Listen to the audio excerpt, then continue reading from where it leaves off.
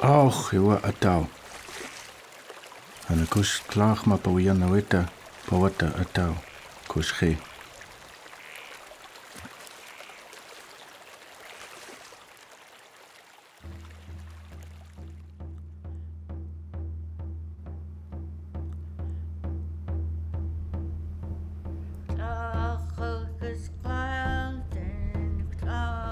Yurok people have always been on the Klamath River. The Creator made the land, made the water, made the animals, made the plants and the trees, and then made the humans last and said, this is all here for you, and I've made it for you. And if you take care of it, if you live in balance with all of this, you will never want for anything. You will always have enough. We said, all right, we'll be the protectors. It was a cultural covenant to protect all the things that we rely on. About 200 years ago, white people came. And since then, we've been going through colonization.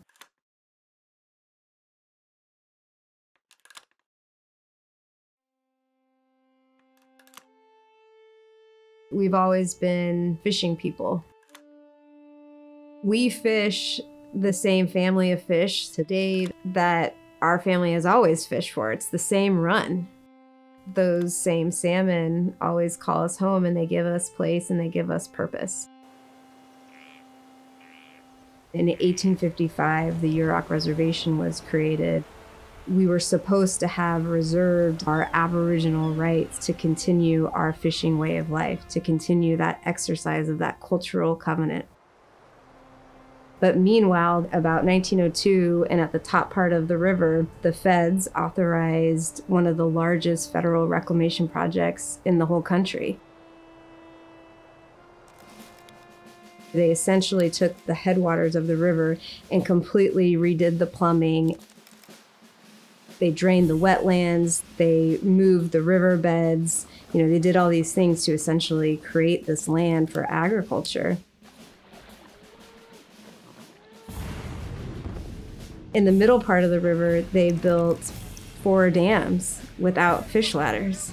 The lowest dam is called Iron Gate, and that is literally what it is from the salmon's perspective. There's no fish ladder, there's no way for it to get past that Iron Gate.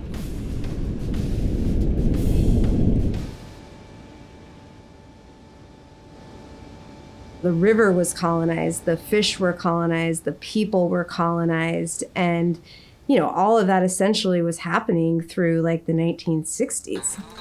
Water is a prime necessity without which the nation cannot prosper. In that time, the agricultural project up the river, which is called the Klamath Reclamation Project, expanded, and they wanted more and more water. And so they kept diverting more and more water out of the river. In the 90s, that's when we started seeing the salmon runs really start to decline in a real significant way. The fish were just never going to make it. The river was never going to make it. We have that great privilege of living from the salmon, but along with that privilege comes that duty of stewardship. I always think about that original agreement we made with the Creator. It was a cultural covenant to protect all the things that we rely on. What's interesting, I think, about being a Yurok now is that we exercise that duty. Our modern tribal government is charged with putting the weight of its sovereignty behind enforcing that caretaker role. And we use our own traditional knowledge, our ecological knowledge, and we sort of marry that with modern science and law and policy, and that's been our approach to river restoration.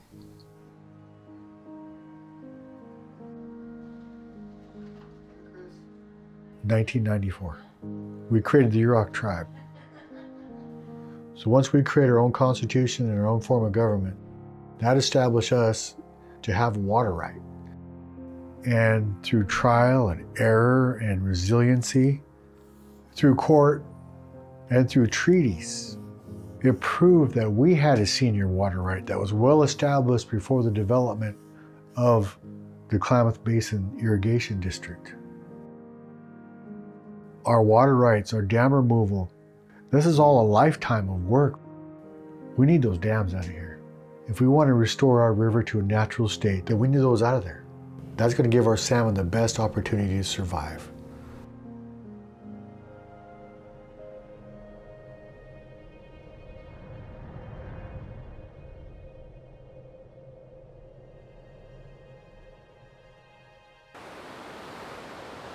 We're about 6 miles up from the Elwha mouth. This location itself was what we called the lower dam. Behind it was a lake. A lot of the water had covered what we're looking at right now that was underwater. We would see a big pool of water that was below the dam. The fish was just mingling around in the pool, trying to make their way up past the dams. After the dam started being released, this was the first place we seen that first salmon make its path across their blockage.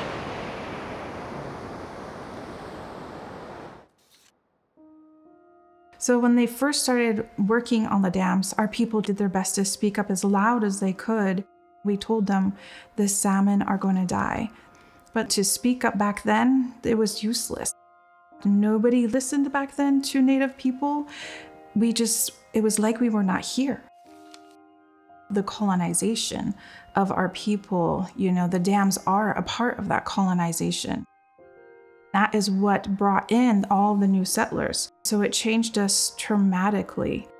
We lost all our songs. We lost our language. And the dams just was another thing to add to kill our spirit. We were the original environmentalists and we were the original managers. The resistance never died. It kept on and on.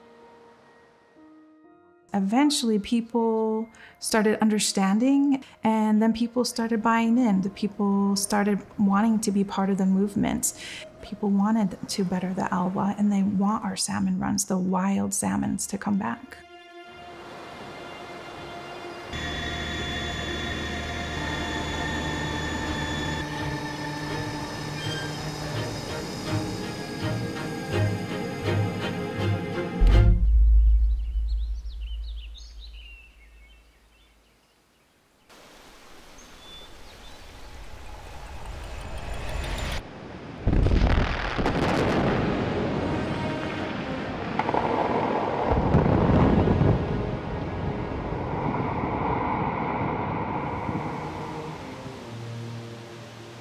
I always wondered, what would that be like, to witness the dams come down? Is it going to really change us? Are we just going to be the same? And it actually lit our light in our spirit, all of us. I hope and pray that the Elwha River flourishes with many, many salmon. But our people have agreed not to fish the Elwha River until we see better numbers. We're on the Elwha River, and our job is to ID the fish, count them, and send them on their way. And we use this information to, gauge how the salmon populations in the Elwha are doing. And we're seeing a lot of good things happen on this river. And this is part of telling that story. They come back right away, they come back and they went farther out the river. It was one of the biggest moments, to keep asking, how far are they going? How far are they going? Oh, this one's up there about 50 miles. Dang. We're within a mile of a couple of places where I know that just loads up every year with salmon now. With dam removal, we've seen this place just skyrocket in terms of fish productivity. We've gone from no salmon to having a thriving population of chinook, coho, steelhead, now pink salmon. First day that lower dam was taken out was the first day we seen that salmon make that cross, and we knew that the prayers had been answered. We will see those salmon come back. We will witness the plentifulness that our elders talk about. It is still closed to any fishing, but in a couple years we are looking at opening it back up for families to be able to go back and start fishing.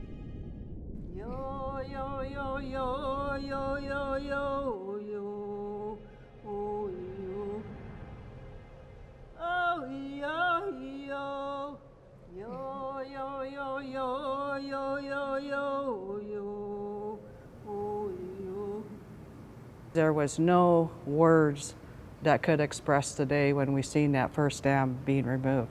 There was no words. 100 years it had taken us to get those dams out. 100 years our ancestors had fought. It was the women at that time that went back to DC and fought for what we had fought for what you're fighting for right now. They told us that it would not happen, and it happened. You paved the way. When I think about my community in Warm Springs, when I go home, I went home for 7 years and worked for the tribe, and there were a lot of things that were broken, and I kept asking why. And when I come here along the river and I look and I see that river and I say, I'll never know what it's like to stand along that river. I can feel it. I feel it pull me, but I'll never know because that river's been silenced.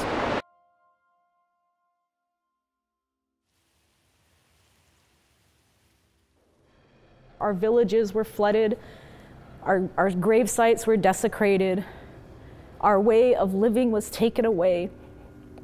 And then they ask you, why are you broken?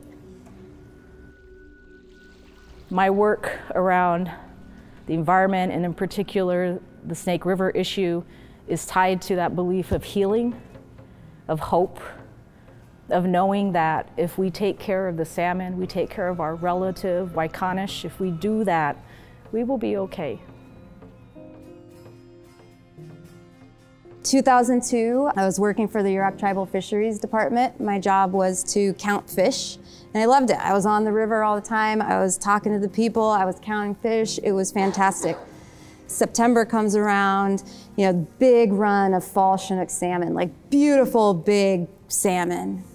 At the top of the Klamath River, there's this huge irrigation project. It was a drought year, and so they diverted all of this water away from the river to irrigation. And within days, the fish started dying. And over a 2-week period, you know, there's estimates somewhere between 70,000, 100,000 adult Chinook salmon died.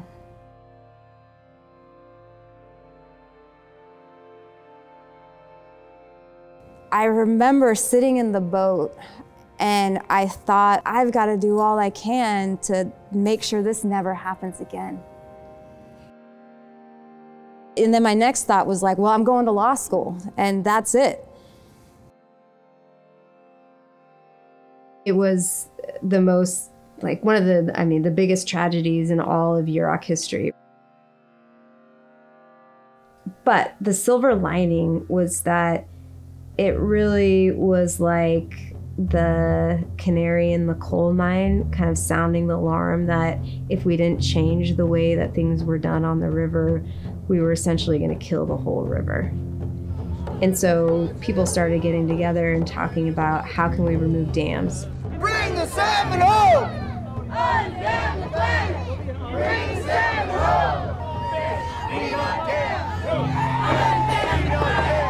Bring the salmon home! Undam the planet! Bring the salmon home! Undam the planet!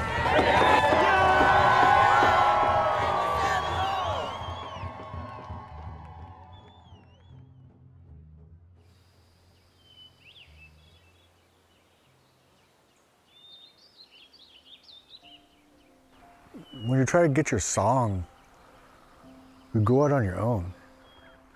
You go by yourself. It has to be a desire inside you. It has to be a purpose that you have inside yourself. Nobody telling you that you need to go do this. This is something you do on your own. And so you'll come down here, like that creek over there. You go over there to the side of the creek and just sit there. And you just sit there and you think, and you be quiet. You be quiet. Like we are now. And you hear how the water hits that rock down there. You hear the little trickle. And you listen to the wind. You listen to the birds. And you just start singing a little bit. You start moving it, moving your voice with the water. And then you'll find your song.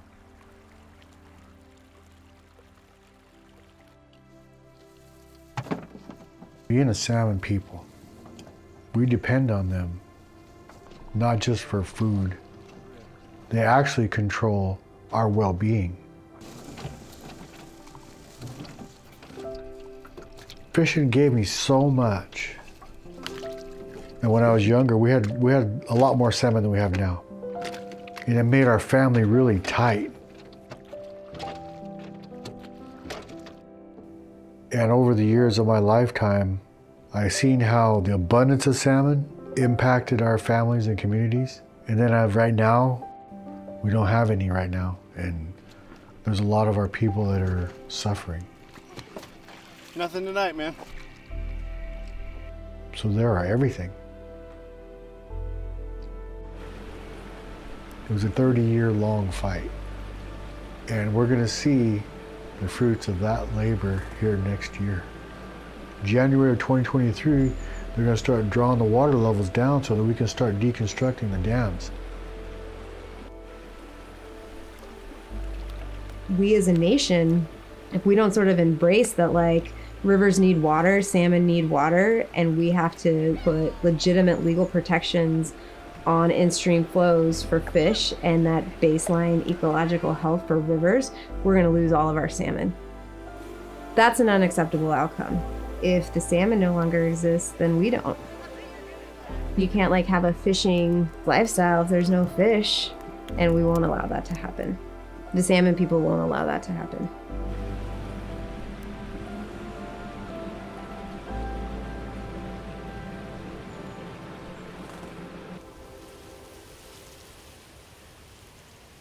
Hey, Yahweh, Yahweh, go.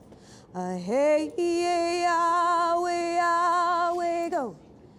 Ninny-I, ninny-I, hey, hey, hey, Yahweh, Yahweh, go.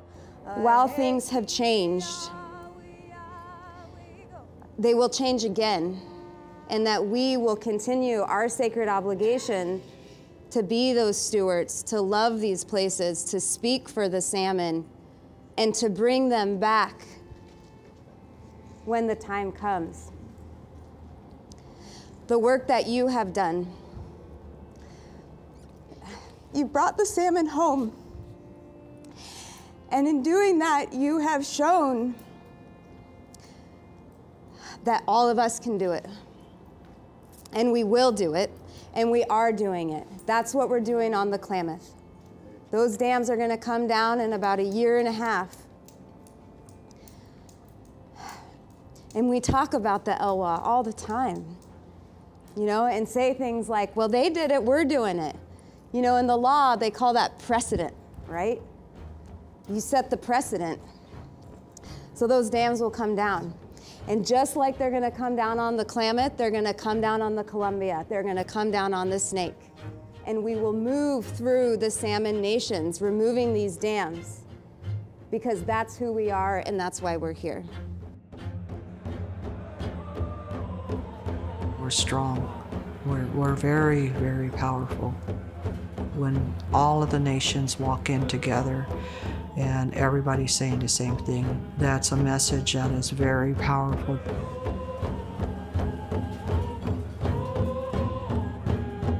All of our indigenous people were tied together through the salmon. We want to create a song for that, for all of our neighboring tribes all the way down, to really bring our people together and stand together and work together. When we make drums, we always have that prayer that wherever this drum is going, that gift of song goes with that drum too. Today, you know, this song that we're sharing comes from my son. The first part, hey, hey, oh, oh, oh, hey.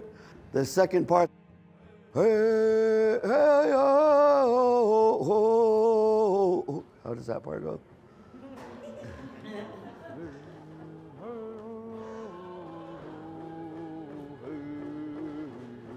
See, it drops down. Is you guys catching it? Jefferson, got it? Jode?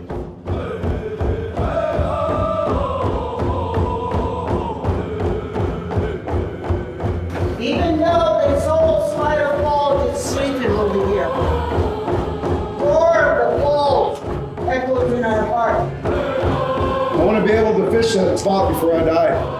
But if I can't do it, I want our children to be able to do it. We have a responsibility to continue to fight in whatever way that we can. It wasn't just about the fishing, it was about everything. It's about the culture, it's about the livelihood, it's about the environment, it's about the gratitude of that protection. We're in this massive climate crisis. And the idea that you can just extract and pollute and consume without consequence is over. And I think the rest of the world is seeing that, and they're now looking to the salmon people to say, you know, what were the sort of grounding principles about how you interacted in balance with the natural world? And how can we apply those to get better environmental outcomes and to pull us out of this climate crisis? That's my hope, and that's where I think we're going in the future. And you know, the only thing is like, can we act fast enough? You know,